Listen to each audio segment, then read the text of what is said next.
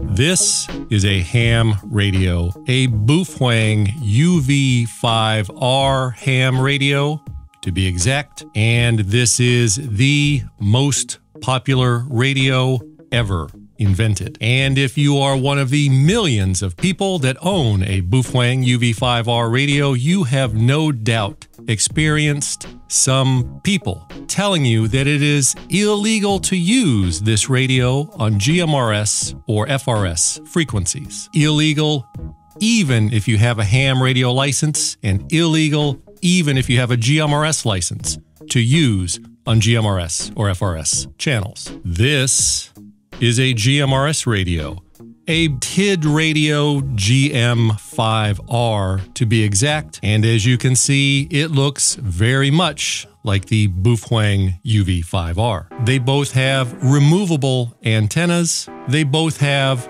a bunch of buttons, and they both look pretty much the same. Yet, according to the FCC's, we are permitted to transmit on GMRS or FRS channels or frequencies with this radio, but if we turn on this radio, the Baofeng UV-5R, and put in a GMRS frequency like this, 462.575, and if we do this,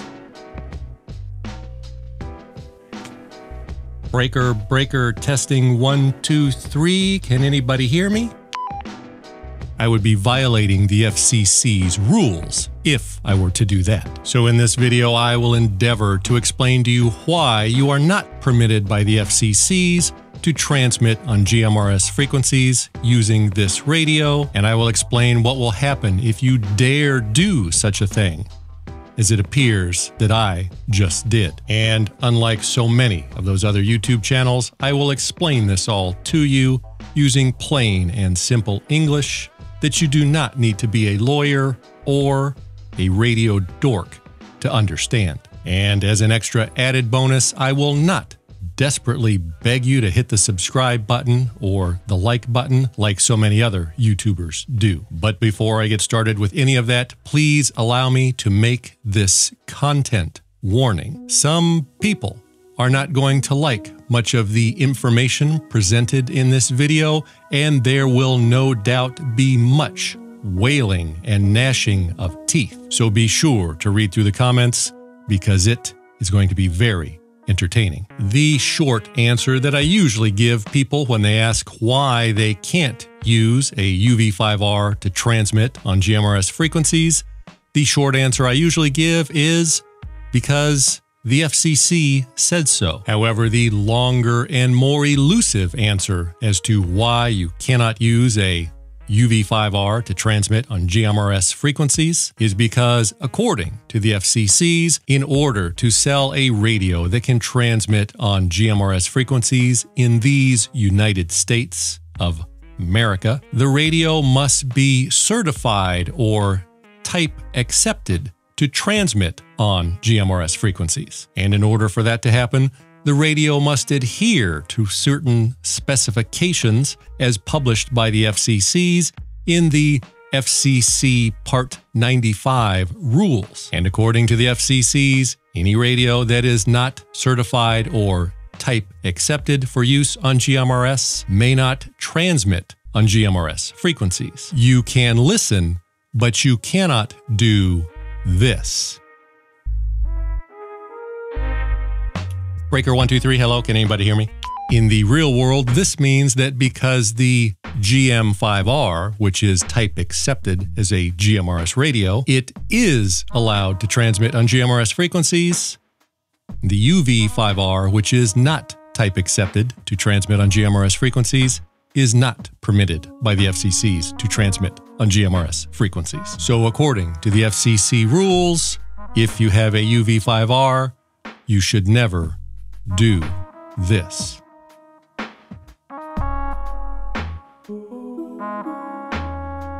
Testing 1, 2, 3.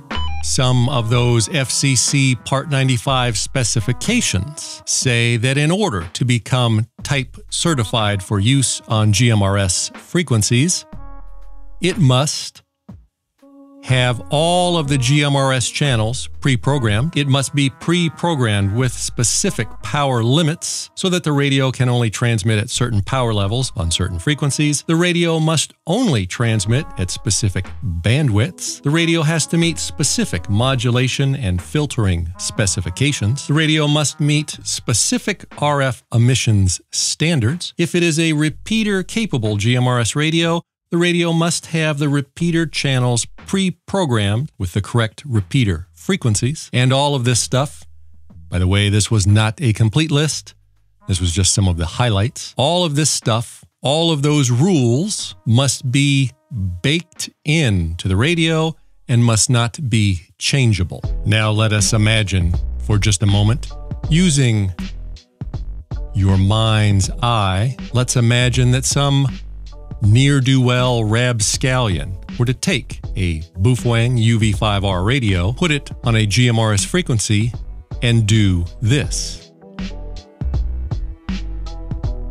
Will the FCC know that this was just done on an illegal radio and not a legal radio? Regardless of what the online experts tell you, the short answer is no. Now, it is true that sophisticated technology does exist that can fingerprint a specific radio after that radio has already been observed. But if you just take your Baofeng UV-5R, you take it out of the box and start transmitting on GMRS frequencies, the FCC will not know if you're talking on a UV-5R or a GM5R, as long as you have the frequencies and bandwidths and everything set correctly. And yes, the GMRS radio might have a more pure spectrum of RF electricities squirting out of the antenna, but an unclean spectrum does not prove that you're using a UV-5R, and it does not prove that you're not using a GMRS certified radio. Your GMRS radio could have dirty RF emissions.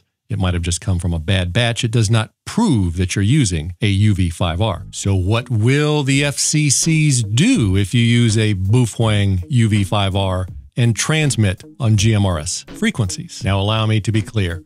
If the full brunt and force of the FCCs were to bear down upon you, they would be able to figure out if you were using a Baofeng UV-5R or other non-certified radio on GMRS frequencies. And according to some people, this will, without a doubt, result in a $250,000 fine and 10 years in prison. So how often does that happen? How many people have the FCCs imprisoned or fined for using a Baofeng UV-5R on GMRS frequencies? And what are the chances of the FCCs going after you for simply using a Baofeng UV-5R on GMRS frequencies? Luckily for us, the FCCs are required by law to make that exact information publicly available, and anyone can easily search through the entire FCC's enforcement database for free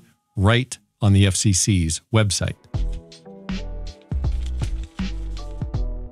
And right here in my formerly chocolate-stained fingers, I have a list of every single time the FCC has taken any action against someone illegally using a Baofeng UV-5R to transmit on GMRS frequencies, going all the way back to the year 2012. Every time someone was jailed, every time someone was fined for using a UV-5R on GMRS frequencies. And since the year 2012, the number of actions taken for people transmitting using a UV-5R on GMRS frequencies is 0. Now, this shocking revelation is in direct conflict with what some people have been telling us over and over and over for a long time. And there is a very simple reason for the disparity between what some people have been telling us and what the FCC has actually done. And the reason for that disparity is because the people that have been telling you this are full of crap. So anytime some people tell you this lie and tell you that you'll go to jail or get a large fine by the FCC for using your Baofeng UV-5R on GMRS, ask them for a link or a reference in the public FCC database to the last time that happened. And I guarantee you that they can't, because they're lying to you.